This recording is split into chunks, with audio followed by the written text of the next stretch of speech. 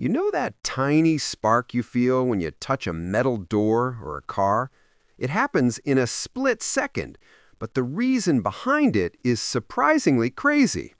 Your body is constantly picking up electrons from the world around you, from walking on a carpet, rubbing against clothes, or even dragging your feet.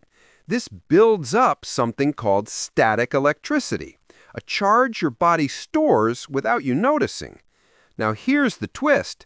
Metal objects are amazing conductors. They allow electric charges to move instantly. So when your charged body touches metal, all those extra electrons jump out of you at once. That lightning-fast jump creates a tiny spark, the shock you feel. Dry air makes this even worse. That's why you get shocked more in winter or in air-conditioned places. Moisture normally helps charges spread out, but dry air traps them on your body. So the next time you feel a zap, remember, it's not the metal shocking you. It's your own body unleashing electricity all at once.